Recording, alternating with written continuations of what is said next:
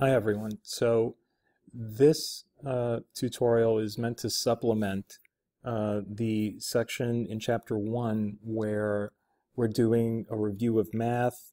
It consists of mostly arithmetic, maybe a little bit of algebra in terms of solving equations. But I also thought it would be important for us to sort of review the importance of looking at data in the form of graphs and how to interpret those graphs. Now, the reason why this is important, again, sort of goes back towards what we talked about in the first tutorial regarding the scientific method and the engineering design process when we were discussing the importance of the independent variable and the dependent variable. And the reason why that's important is because, again, what we're trying to do, by definition, by running an experiment, is to determine what is the relationship between the independent variable and the dependent variable. And that relationship is often mathematic. In other words, do both numbers increase together? Do both numbers decrease together? Does one increase while the other increases? All of these are mathematical concepts. And so it's important to be able to look at a graph and detect those patterns, understand what exactly it is that's happening with the data. And then, in addition, part of what makes science so important in day-to-day life is the ability to be able to make predictions.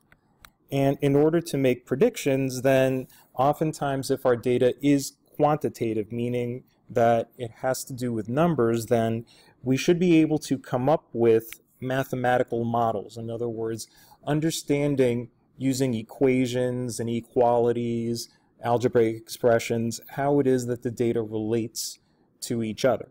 All right, so one possible common pattern that we see when we look at data from experiments is sometimes we'll often see data that is linear.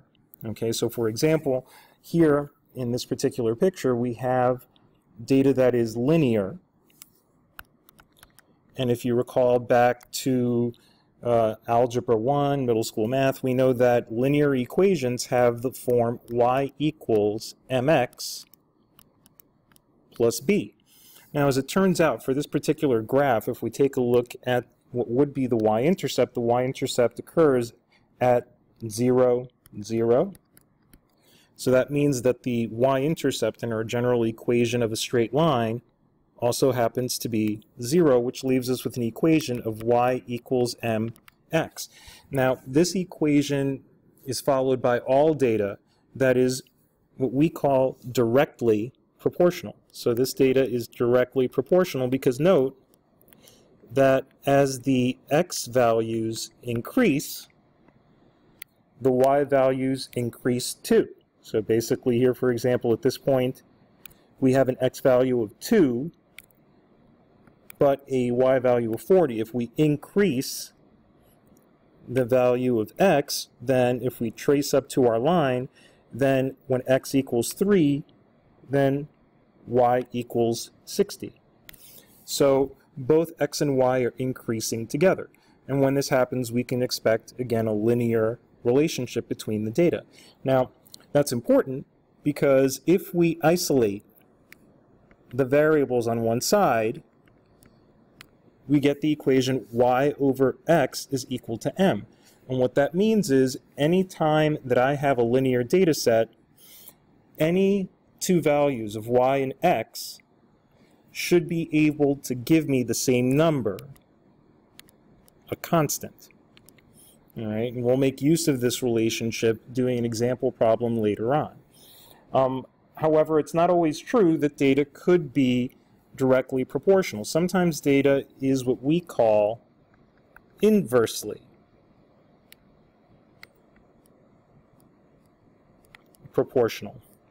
Now, inverse proportionality is actually pretty much the same as having the opposite of direct proportionality. Now, if you remember, for direct proportionality, based on the previous slide, if I divide those two variables by each other, I get a constant, right? But if I wanted to figure out the mathematical relationship between inversely proportional variables, then I have to do the mathematical opposite operation with the variables in order to get the constant. So when I'm dealing with variables that are inversely proportional, instead of dividing one by the other to get a constant, I would need to multiply those two variables by each other to get a constant. Now, if we actually go and rearrange this equation so that y is isolated, I get y is equal to m times 1 over x, where m once again is our constant. Sorry about that. Where m is our constant. And this graph of 1 over x is not a straight line. It's actually a relationship that we in math call a hyperbola.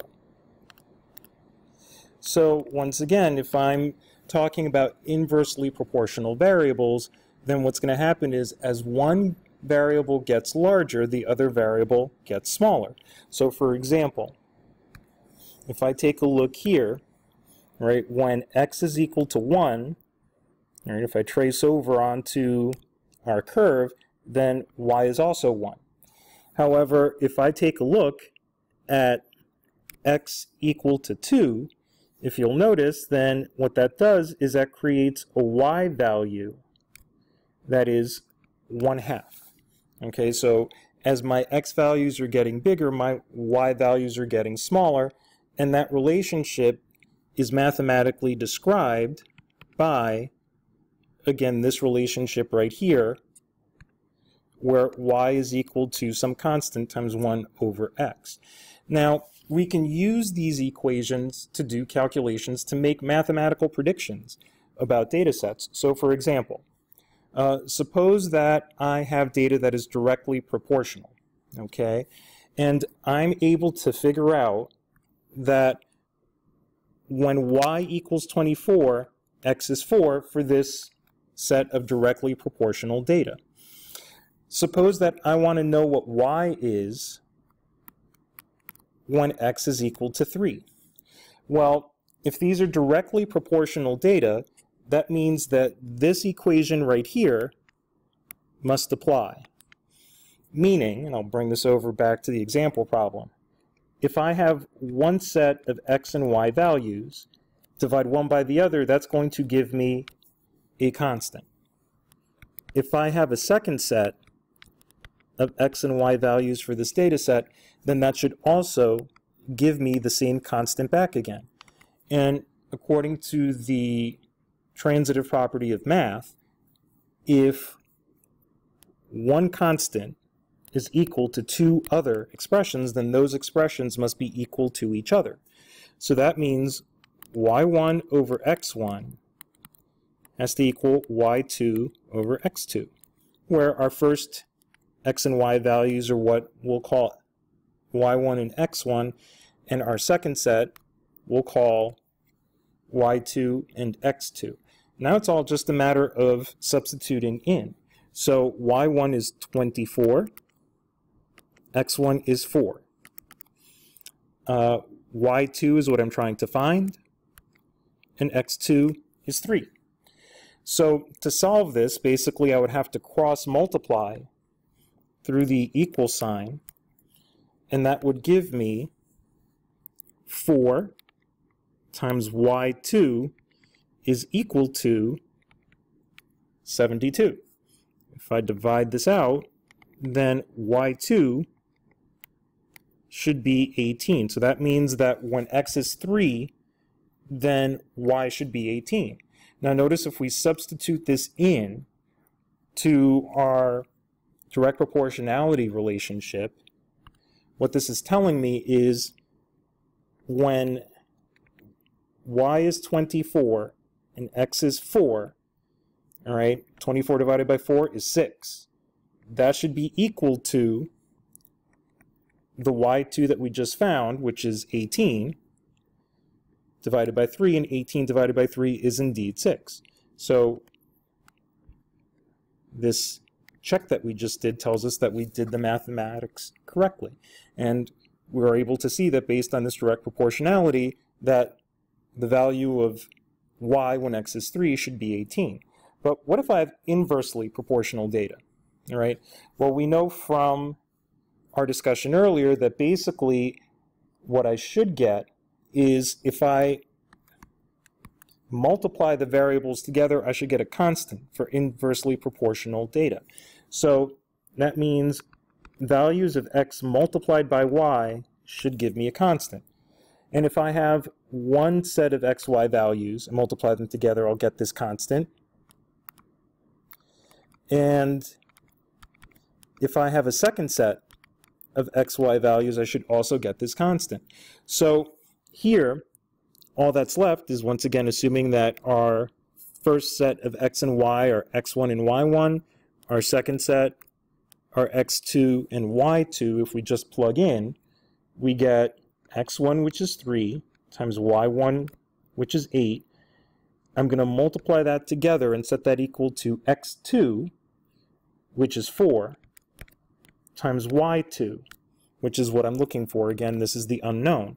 So if I go ahead and do the math, this would be 24 is equal to 4 times y2. That means y2 is equal to 6. So if we go ahead and check our math by plugging into this expression, we should see that, okay, if I multiply 3 times 8, that gives me 24. All right, if I multiply 4 times 6, that also gives me 24, so our math checks out. But once again, this relationship of multiplying the variables together is correct for this set of data because we know that that set of data is inversely proportional. So it's important for us to understand, all right, how to treat mathematical data this way when we're actually reading from graphs, when we're actually looking at data that we've gathered in our experiments. Tomorrow we're going to go and have an assignment where you do more of this type of work, where you're going to be given a data set, you'll be able to figure out, or you'll otherwise be told, that the data set is inversely or directly proportional, and then you'll have to choose the appropriate equation, either this one in green on this slide, or this one in purple on this slide, to actually figure out which is the proper equation to go and solve for an unknown based on whether a data set is directly proportional or inversely proportional. So again, if there are any questions about this tutorial, by all means let me know at the beginning of class. Again, I'll be walking around the classroom, offering help and assistance, and if you need help, by all means let me know, and I'll see you guys tomorrow.